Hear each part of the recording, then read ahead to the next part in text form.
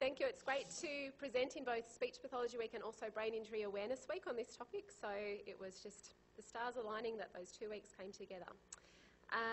So to start by introducing myself, I'm a PhD student working on this project called TBI Connect.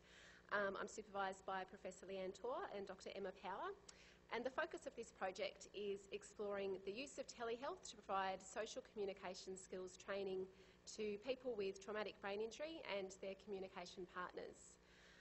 So in terms of this presentation, I'll be talking you through some of the background to this project in terms of where it emerged from some of the issues I was having in clinical practice.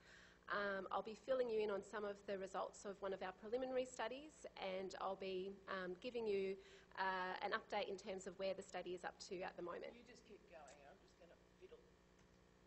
Okay, I'll just go next slide. So yes. Oh, that was too many, sorry. So basically this is the origin story of this, what sometimes feels like a monstrous project. And as I mentioned, this project really emerged in my experiences in working in community brain injury rehab. So so I don't have the animations. That was meant to animate to make it a little bit more dramatic. But anyway, basically what I tended to find in my typical day working in community brain injury is that things would not go according to plan. So as you can see here on this typical day, at 9 o'clock I might have had a home visit. Often in community brain injury speech pathology, you've got quite a lot of travel involved in terms of covering quite a large geographical area. So that is an issue that we contend with. Sorry, that's thrown me that the animations aren't working. So basically, yes, 9 o'clock a home visit with a lot of travel involved there. 11 o'clock an appointment where the client FTAs, they forget to attend, which is often the case with some of our clients with brain injury, that memory and organisation in terms of getting to appointments can be an issue. 2 o'clock I've got another client appointment. Unfortunately, you know, even though I plan perhaps a 50-minute session, this client fatigues after about 20 minutes, and so we need to finish things early in that particular session. At 3 o'clock I've got another client appointment, but in that case it's some transport issues on the client's end that mean that we don't quite have as much time as we planned for therapy. And the last appointment of the day at 4 o'clock. So for that particular time slot, the client attends. But in working with him, I realised that perhaps, you know, there's a need to provide his wife with some communication strategies. Unfortunately, she works full-time, and so it's often an issue in terms of, being able to meet with her and provide those supports. Sorry, next slide. Okay, so I guess in terms of my work here, I started to consider what might we gain by using telehealth. So I guess one benefit could be, you know, cutting out that travel, which might open up space to see new clients, as well as cutting down perhaps some of those issues around being late for appointments and needing to allow that travel time in Sydney traffic. In terms of my 11 o'clock appointment, you know, perhaps that would increase attendance rate if you can, you know, just call the client at the time of the session, and even though they, perhaps in this instance, you know, perhaps he had forgotten but was still available and happy to go ahead with the appointment. In terms of our 2 o'clock appointment, perhaps telehealth could be a way of managing some of those fatigue issues and still providing a good dose of therapy but spreading it out across the week. 3 o'clock, again, the travel issues are minimised there. And in terms of that 4 o'clock appointment, perhaps that would be an option in terms of providing the wife with some more supports. Perhaps she's finished her work at 4 o'clock and can join in with the video conferencing session. So, yeah, so I guess potentially there's quite a few wins that can be achieved by replacing face-to-face services with telehealth in some of these instances. But I also started to think about what we might lose by using telehealth. So I had some questions about, by using telehealth, would there be a loss of the rapport or trust that you build up with families? That's so important. Would it perhaps be more difficult to pick up on subtle cues, which are often quite important in brain injury in terms of some of the social communication issues? Would we lose some of the broader context if we're not actually physically going out to visit families in their home?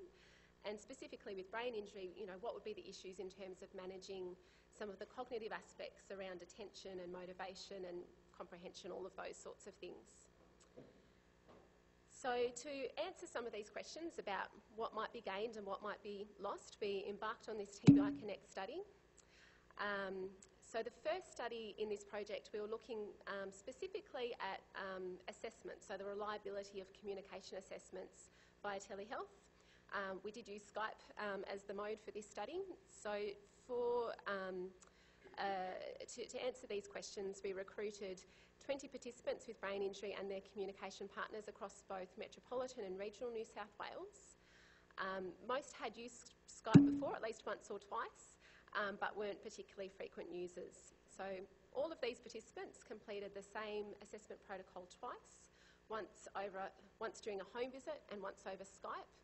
And these participants were randomised to the order of assessment. So some did the home visit first and then Skype, some did Skype first and then the home visit.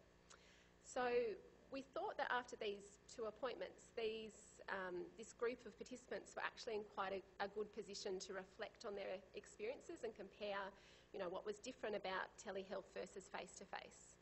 So to, I guess, tap into their experience and their knowledge, we conducted semi-structured qualitative interviews with these people, focusing on questions like, what did you think about using telehealth, and what do you think about the pros and cons? We transcribed those interviews verbatim and then classified participant quotes into categories.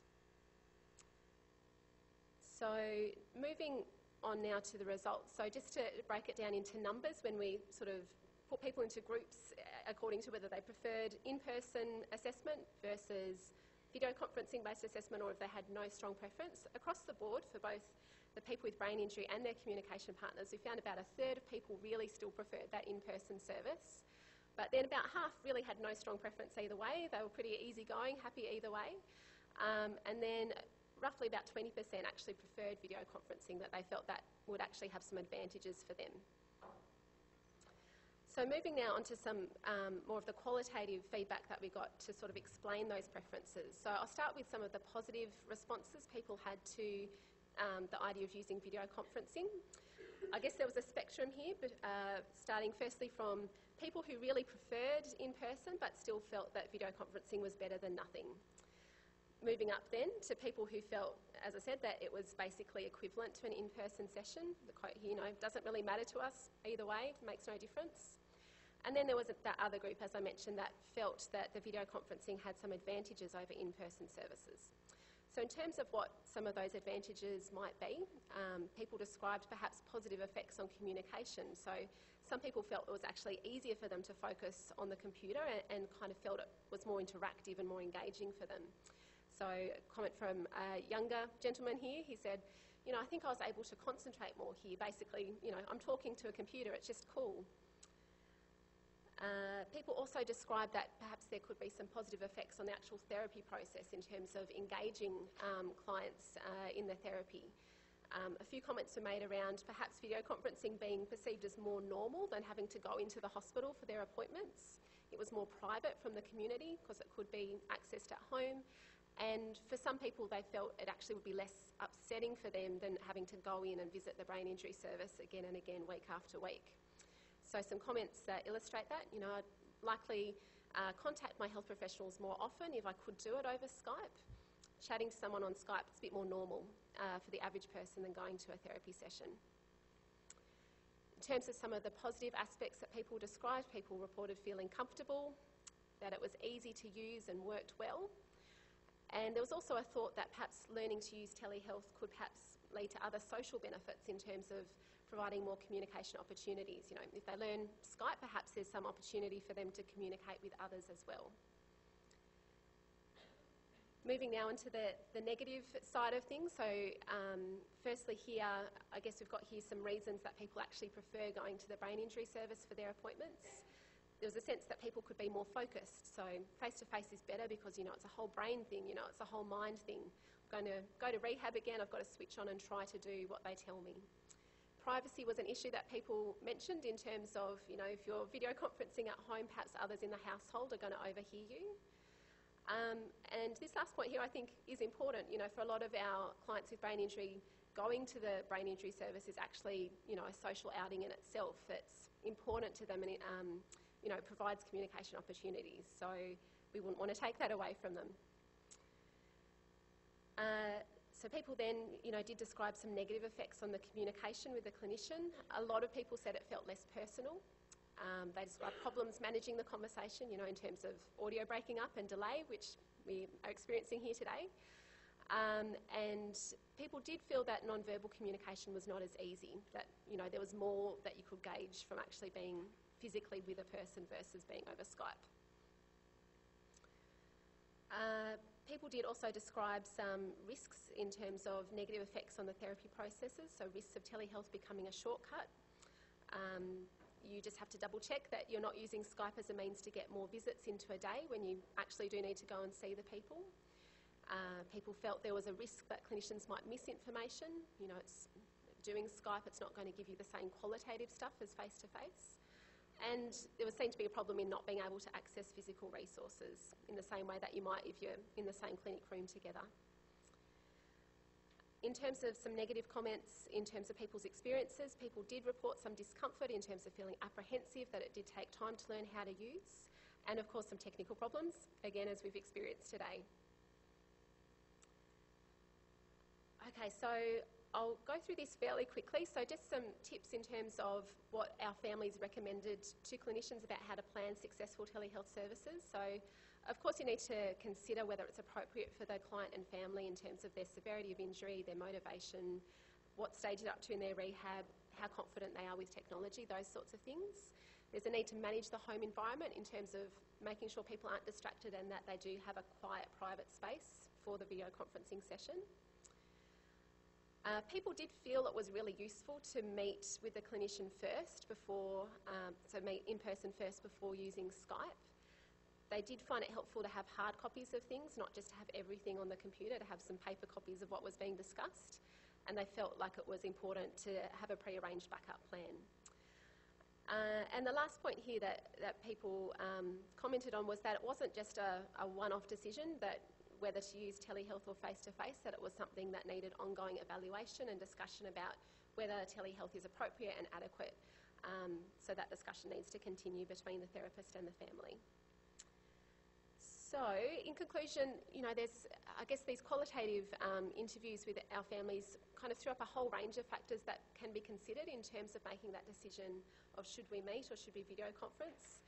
Got things like families' preferences, what's the impact on communication and engagement with therapy, what might the client miss out on in terms of social contact and social engagement, what might the clinician miss out on in terms of important clinical information, is the purpose of the session able to be achieved using telehealth, how's it fitting in with overall goals, is the technology reliable enough, is the person cognitively able to engage, do they need training, what pre-planning can be done to set up telehealth therapy to be as effective as possible, and, you know, how are we going to evaluate and do that ongoing discussion about whether telehealth is adequate.